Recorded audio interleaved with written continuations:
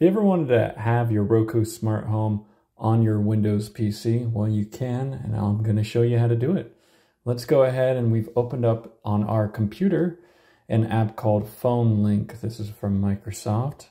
And so what we're going to do here is link our mobile device, whether or not that is an Android or an iPhone. So I'm going to select Android because that is my computer. And we're going to now scan this QR code. So give us a moment to prepare on your devices. So they're just going to be talking right now, back and forth. So this is Phone Link and what it looks like once it finally does link on up. So up here, we can access all our various applications and you can see recently used. But for this particular video, we're going to be talking about the Smart Home by Roku. So we need permission. And this is what the Roku Smart Home app looks like. So we can turn on and off all the lights if we wanted to. We can also see our camera from our front door. So let's give that a second to load.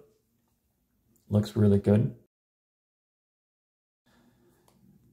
I can click on this, move the picture around a little bit like that. I can talk to the outside world. Clicking on the back button up there, we can see other features as well. Here are my globe lights and I can change the colors. And of course, we can adjust all the mobile notifications and prevent them from even appearing in the first place. Notifications will also appear on the Phone Link app on Windows.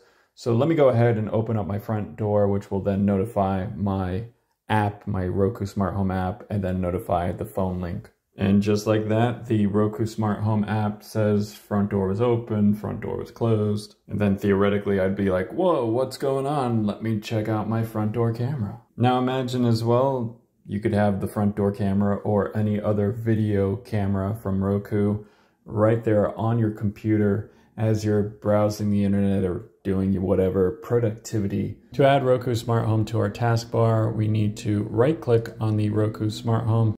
Click on Add to Start. In search, we can type in Smart Home. Then we can right-click on this, pin to taskbar, and there it is. If you have any questions, you can leave them in the comment section below as well. Subscribe to my channel for more helpful Roku videos.